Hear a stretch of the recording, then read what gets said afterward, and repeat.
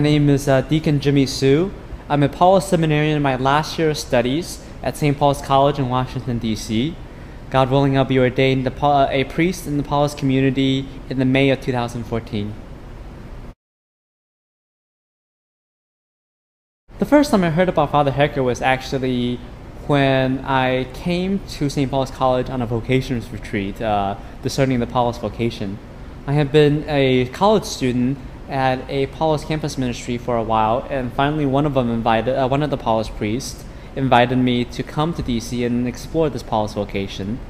And during that weekend, I heard a lot about the charism of Father Hecker and what he did, and the impact he has had on the American church.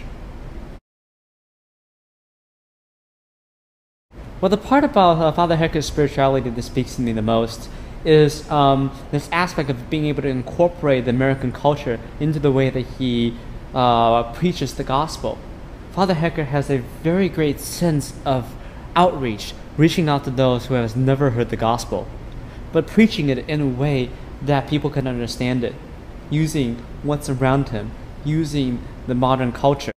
He was very much using the examples of that time, using the technology of the time in order to convey this 2,000-year-old same truth.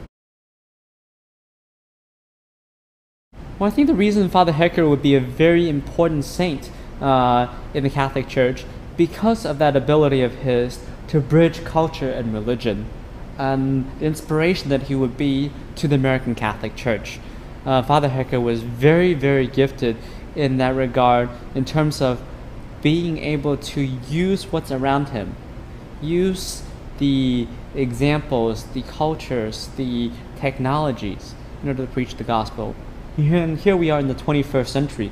We're surrounded by a whole different culture and whole different approaches to things.